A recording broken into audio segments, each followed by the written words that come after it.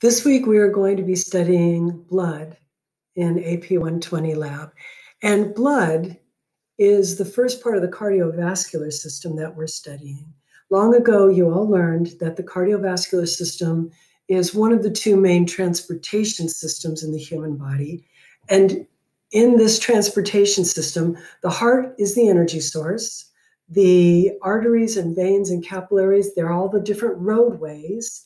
And then the blood, it would be the cars and trucks that are carrying things around.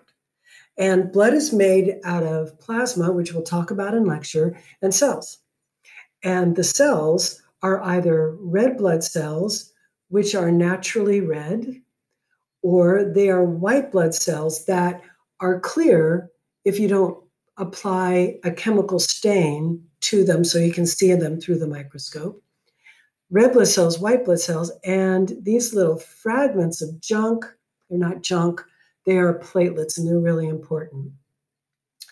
Now, you've got a really good lab activity for you to be actually looking through a microscope at blood, counting cells, as if you were working in a real clinical lab. It's a very good lab activity. Before you do that, though, I do have some advice on identifying blood cells. The thing of humans love vision and humans love colors. And so whenever people are describing how to identify white blood cells, they ask you to identify them by color. And they will say, this one and this one, they both have got sky blue cytoplasm. This one has got purple cytoplasm, and this one is very pink cytoplasm, right? And in this artist rendering, you probably could do that. But in real life, you can't. Let me show you. Okay. Oops. This is what they look like in real life. Now, this is sky blue cytoplasm. That is purple. That one's pink. Okay, pink, I'll give it to you. But really, does the cytoplasm in this cell look that much different from the cytoplasm there or there?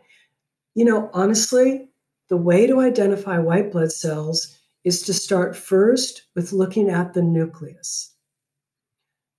If the nucleus is very round to oval and it's obvious to see, you're probably looking at a lymphocyte. Once you see an oval to round nucleus, the second thing you look at is there a lot of nucleus and just a little bit of cytoplasm? Do you see that there? A lot of nucleus, just a little bit of cytoplasm. Look at this one here or this one here. Hardly any cytoplasm, mostly nucleus, definitely lymphocyte. The third thing that you will verify to know you're looking at a lymphocyte is it's about 1.5, maybe to 2.5 times the size of a red blood cell. Red blood cells are all of these guys.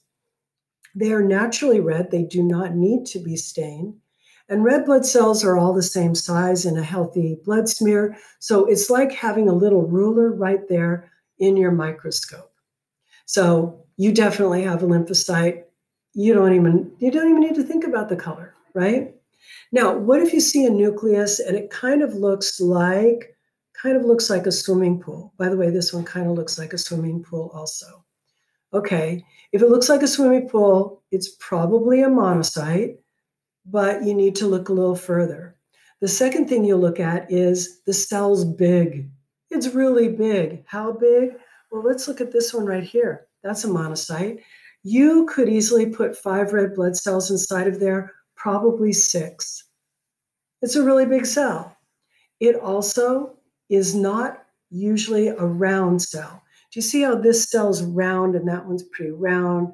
Okay, that one's being bumped into by that one, but they're pretty round. But these guys, the monocytes, they have a tendency to have just like not really a round shape. You're dealing with a monocyte. Does it have a sky blue cytoplasm? Maybe, I don't know, right? And then we have got the weird nucleus. We'll just call it weird. Do you see this right here? All of that, that's the nucleus. What the heck happened to the nucleus? It looks like someone took the nucleus and kind of squeezed it up and like wrinkled it all up. That is probably a neutrophil. I'm so sorry. How will you know for sure that it's a neutrophil? Well, if it's got that kind of a weird nucleus, it's either a neutrophil or it's an eosinophil. Eosinophils, technically their nucleus doesn't look just like that, but that's a subtlety.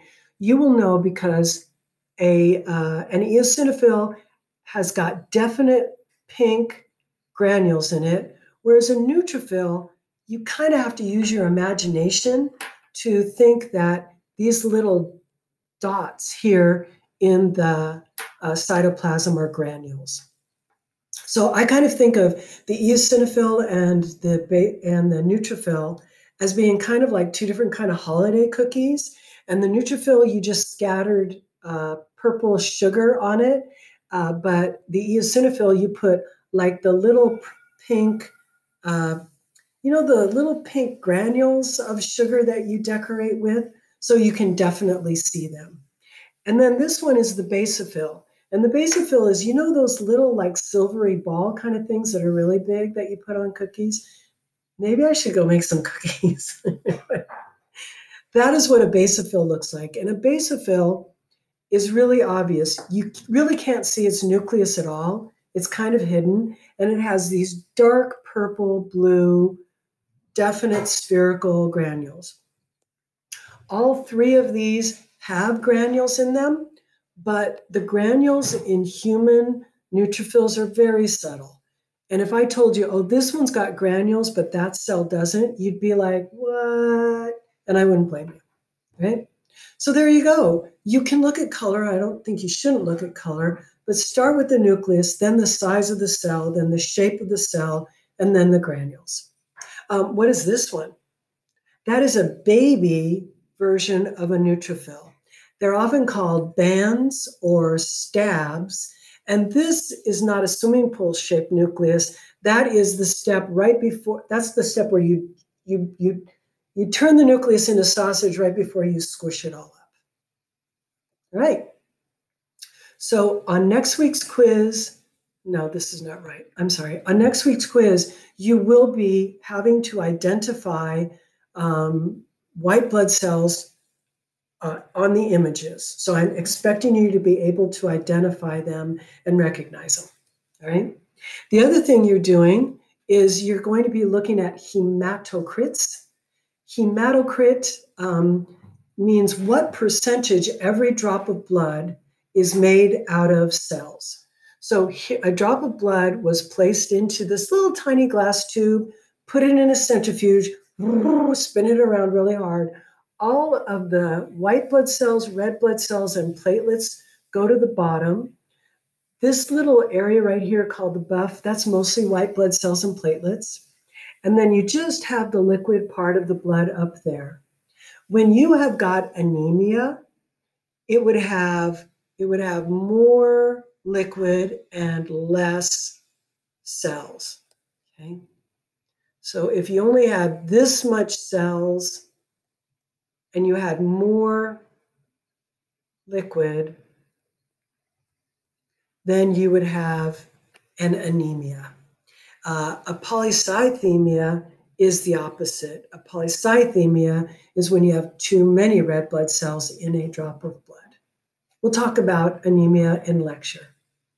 All right, we're going to start here at the beginning of the next the next video, because we're going to be talking about blood typing.